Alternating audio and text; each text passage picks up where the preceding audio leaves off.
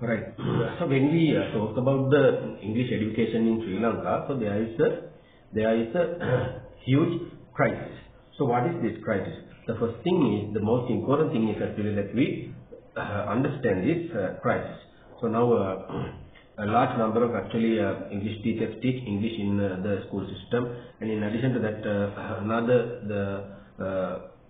thousands of English teachers they teach English in their private tutories, and also a lot of other educational bodies such as universities and other private educational institutions.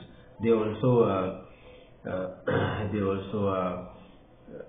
give a huge publicity for English courses, and also they conduct a large number of English courses in Sri Lanka.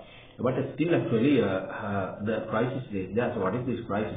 No matter whatever the number of English courses these students follow, they do not get the necessary English knowledge they need to overcome the challenges that they have to face when following their higher education, as well as when facing the day-to-day situations.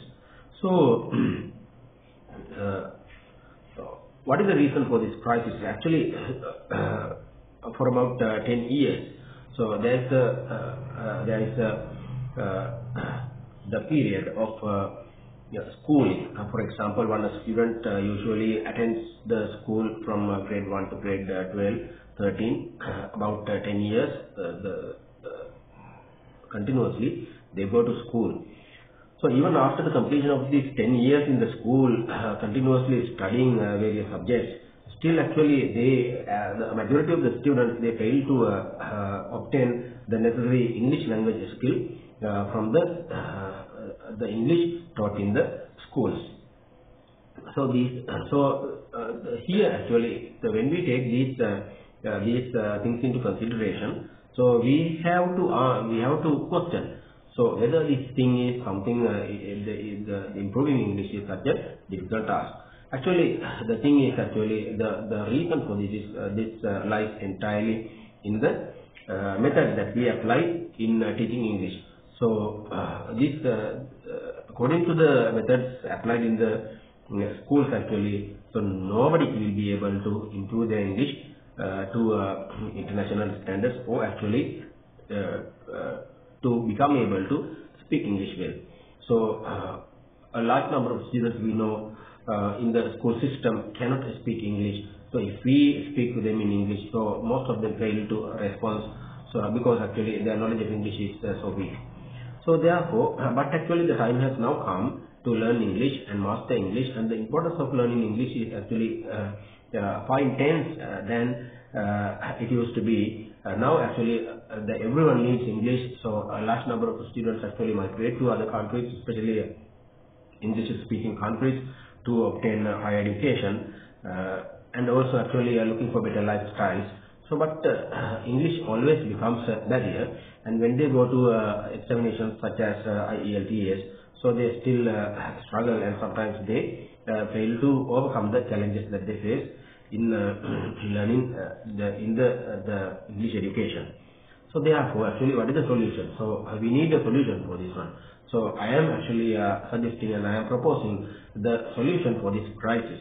So actually, so I have developed in one way actually it's completely psychological, and another way it is actually behavioral and practical method of teaching English, and especially this the method is very good when it comes to actually teaching English to very weak students. So there are a large number of students in the school system sometimes leave the classroom actually because they have the intention, they have the impression that they are the weaker students.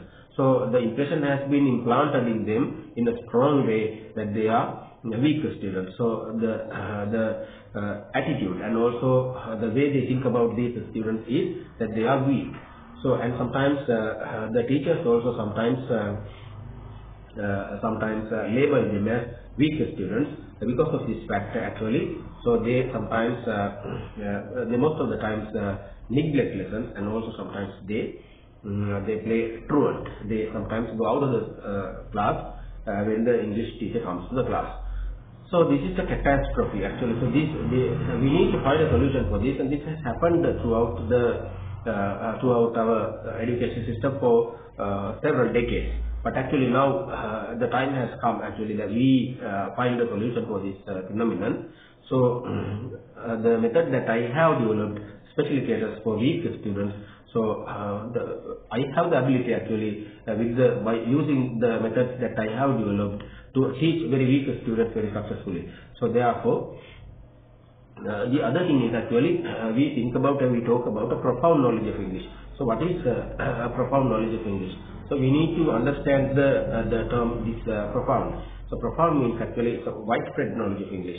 Widespread knowledge of English means actually we should be able to read and write, and also we should be able to understand facts, and also we should be able to analyze and interpret information. So these are some other advanced linguistic skills that we need to develop. So these skills actually go beyond the average speaking or conversation English. But a large number of students like to obtain a profound knowledge of English, but still actually they do not have an idea as to what they exactly should do to improve their English. So the methods that I have developed actually caters to this problem also, because I know actually the extent, the length and breadth of the knowledge of English actually one should gain, and how to transmit English knowledge to students using very psychological methods. So therefore actually within a short period of time you have the ability to master all the English skills, reading, writing, listening and speaking, so to international levels as well as actually to a very fluent level, in a way that you can converse, speak in detail with anyone. For example, actually, I have categorized your speaking skill to 3 levels: level 1, level 2, and level 3, like that. So in the level 1, actually, you get the ability to speak in a normal way. That means in a simple way. For example, now somebody asks you something. So where are you going? I'm going to Kupnagar town. Where are you from? I'm from Mawatagama. And in which school you studied? I studied in Mawatagama Central. So like that. So in general conversation.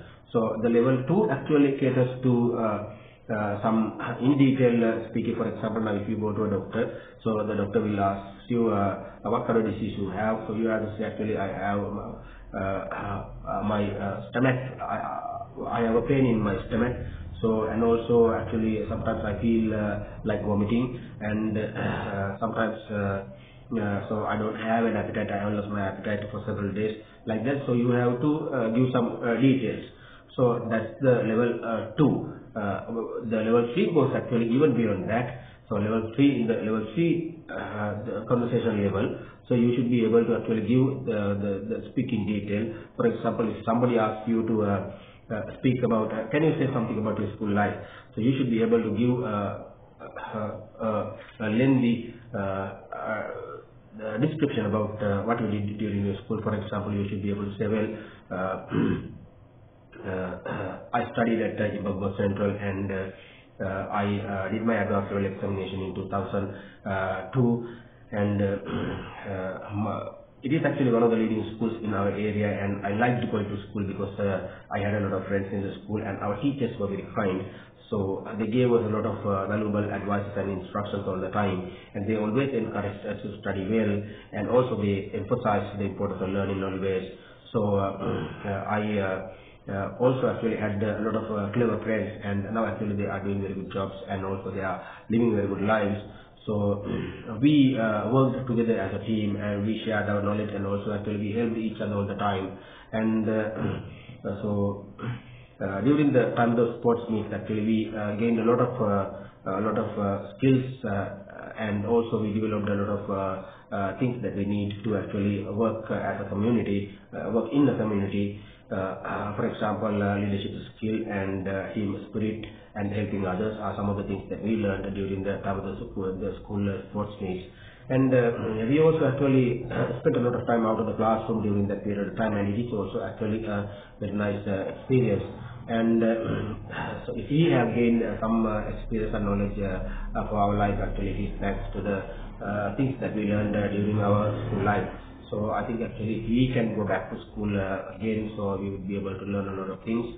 So I think my school life is the most enjoyable period in my life. So like that, so we should be able to speak in detail about these things. So that is the skill actually that we hope to develop. So these things actually can be developed within a short period of time. So that's why actually, I always emphasize when you select an English course, so the teacher is very important. Whether it is IELTS or whether it is spoken English or whether you are doing English medium subjects. So the teacher you go to is extremely important, because you can't learn English just by listening to and participating lectures. So you know that actually there are very clever and very popular teachers in the YouTube, and so there are thousands of lessons in the YouTube. So sometimes you also may be watching these videos, but by watching these videos you can never master the four skills, especially reading, writing, listening and speaking. So definitely you have to, the best thing is actually that you follow a physical course. So if you come to my English courses, definitely you have the you gain a first-hand experience of actually working with the language, and an experience about the first-hand experience about gaining knowledge. So when you spend about 10 days or 15 days, so you can feel a wonderful difference, and also you can experience the way the English knowledge is improving in you. So the English knowledge contains a number of factors such as the fluency, pronunciation, vocabulary, the ability to speak sentence patterns, various sentence patterns in what we call easily. So these are some of the skills attached to English knowledge. So therefore you need to improve all these skills, and you need to develop all these skills, and also you have the ability to experience how your knowledge of English is improving. So this is actually so these are the things that you need to actually have an idea actually before selecting an English course. So we see actually a large number of students follow English courses, but they do not have the expected knowledge of English. So when they actually, sometimes there are some students who sometimes talk a few words actually, sometimes with much difficulty, and that is not exactly actually what we expect. So we need to have a good knowledge of English, a sound knowledge of English, a profound knowledge of English, and a deep knowledge of English.